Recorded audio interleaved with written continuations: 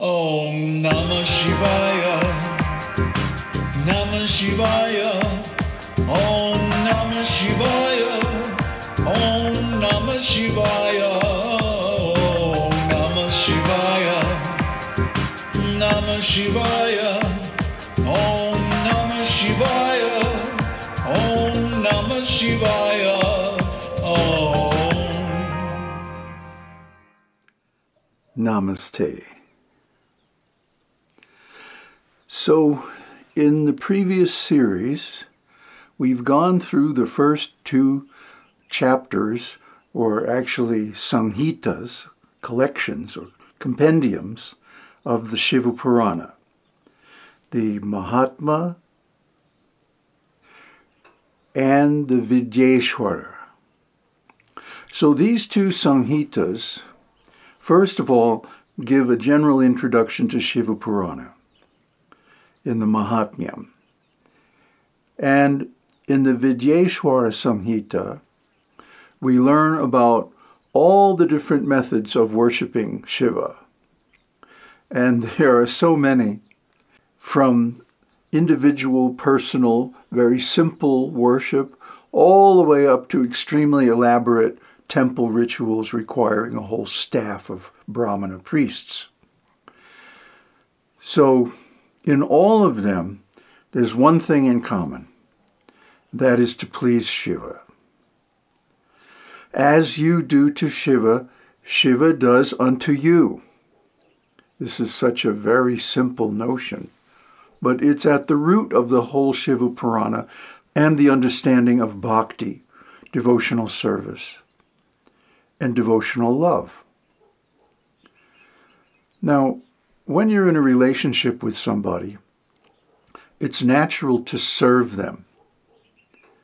In fact, my Adi Guru used to always say, service is the essence of love. If you really love someone, you serve them. You try to understand what they like and what they don't like, and then you do what they like. It's such a simple thing. But people are so deluded by ego that they want to do what they like and then somehow brand it as devotional service. But you know, Shiva accepts even that. He knows what's going on. He's so insightful and we are so transparent because he is in everything and everywhere. He knows. That's because Shiva is identical with Nirguna Brahman. So the next Samhita is the Rudra-saṁhitā. And in many descriptions of Śiva Purāṇa, including within the Purāṇa itself, at the end, this is described as the most important, most powerful section of the work, and the most essential. It gives the greatest benefits. So what is so great about this Rudra-saṁhitā? Well, if you love someone, like I said, you want to know what they like, what they don't like. You want to know how they operate, what their purpose is, and their style in general, so that you can cooperate with them in a way that furthers their purposes. See, this is love. Not that I'm trying to exploit someone or get whatever I can from them. That's just selfishness. That's childish, 2-year-old stuff. But a mature person has a strong desire to love. And that means finding out what's really desired by that person that they love and to give that to them. So Rudra-saṁhitā discusses Shiva's character, Shiva's style, Shiva's way of doing things, his manner of relating with his devotees and others. And he displays a type of personality that I would call a sincere trickster. He's a joker. He loves to put people on. But he does it in such a way that they learn and benefit from it. We'll see in the very first story, in the second chapter of Rudra-saṁhitā, how he plays with Narada and reduces his self-importance and arrogance. So this is the first lesson that we have to learn. In dealing with Shiva, we have to be humble. After all, what are we in comparison with him? You know, really infinitesimal. Just, you know, a dot, a nothing. But to him, we're important. Why? Because he's the father of the universe. Just like Shakti is the mother of the universe. And, you know, just like an ordinary father and mother, because they are the archetypes of fathers and mothers everywhere. The mother is very indulgent and tolerant, very permissive and soft, and the father is the disciplinarian. The father has certain standards that he expects us to meet and follow, and if we don't follow, he punishes us for our own good. Huh? This hurts me more than it hurts you. But really, that's the way Shiva is. And Shiva is also Ashutosh. He is easily pleased, but he's also easily displeased. His reactions are immediate. Unlike Vishnu or Brahma or even Ganapati, he gives immediate results to the worshipper. I'll tell you one story in that regard. When I first got my Shiva Lingam, my Sphatic crystal lingam, I was studying how to worship, and I was going to different temples, watching and even participating in the worship, daily worship of the Shiva Lingam. And but I wasn't doing anything with my Shiva Lingam because, like, I didn't want to do anything wrong, you know. So after several weeks of study, I decided, well, I'm going to try a little something because I'm trying to come up with a way of worshiping Shiva Lingam that is accessible to everybody, even Westerners and like that. So I set things up, you know, the paraphernalia, and I made a ghee lamp with ghee and scented oil and a cotton wick, you know, in a bowl. And then I lit it and I offered it very simply, not with any elaborate mantra, but just saying, Idang Deepam, and the Mula mantra for my deity. And I got such a rush of bliss. I mean, the most potent, concentrated bliss I've ever experienced.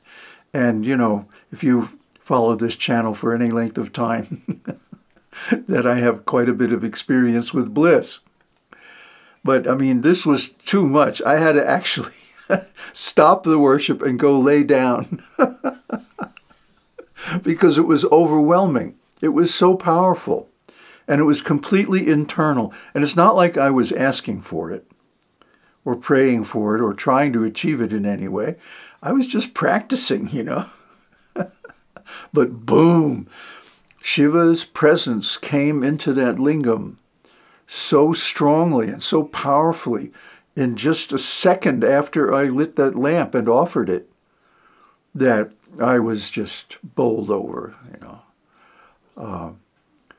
Happily bowled over.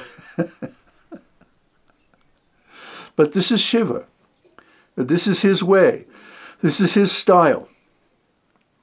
He's not, you know, like Vishnu, like, you know, sitting on a high throne and saying, okay, now, let's see, how are you going to surrender to me, you know, waiting before he offers any response. No. Shiva is immediate. You take one step toward him, he takes 100 steps toward you. And, of course, he has all power and all intelligence and everything at his disposal. So his response to our worship is maybe not exactly what we ask for, but it's always good for us in that it diminishes our false ego. It diminishes our pride and arrogance. A good example is Banasura. Banasura received some big blessings from Shiva. He got 100 arms, and he got, I don't know how many heads or whatever, and so many benedictions that he wouldn't be killed, he would be victorious, and so on. But he became puffed up. Same with Ravana. Ravana got so many benedictions from Shiva, he became puffed up. And so what happened to both of them is that they, due to their pride, they got into battles that ruined them. Banasura was more fortunate than Ravana. He didn't get killed. But even Ravana got killed by Rama, so he attained liberation. But Banasura was, in a way, even more fortunate because all his arms got cut off and all his extra heads, and he only had one left. And with that one head, he bowed to Shiva, surrendered, and was saved. And he became one of the Gana, one of the associates of Shiva. So this is the way Shiva operates. He always responds in such a way as to diminish our false pride. And if we think that we're special or that we can get away with stuff by the benedictions of Shiva, well, we have a lesson coming. So this is all borne out in the stories, the pastimes, the līlās that appear in the Rudra-saṁhitā. And Rudra-saṁhitā has 3 parts: creation, maintenance, and dissolution. So the first part is the Sṛṣṭikhaṇḍa. Sṛṣṭi means creation. So these stories generally cluster around the theme of creation, which is very appropriate because we've also been studying in parallel the Mandukya Upanishad. Mandukya Upanishad deals with the illusory nature of the creation. So Shiva creates the universe through his Maya. And his Maya is so strong that even though the whole universe is just a dream, it appears as reality, even to great demigods, even to realized devotees. So our position is we have to use our intelligence to understand how Shiva is operating, what his character is, what his moods are, what his motivations and his purposes are. And of course, this is very deep, very subtle, not for the stupid, but for the intelligent devotee with lots and lots of pious credits.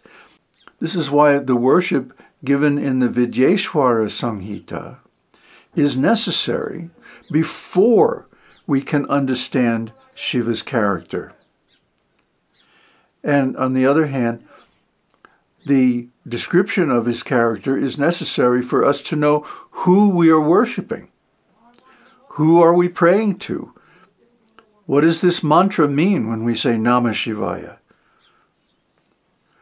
So this scripture is very intelligently constructed, and the result of studying it and hearing it and following its instructions is that one gets Sayuja Mukti.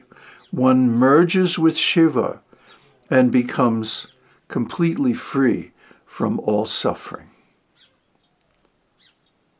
Aum Tat Sat. Aum Shakti Aum. Aum Namah Shivaya.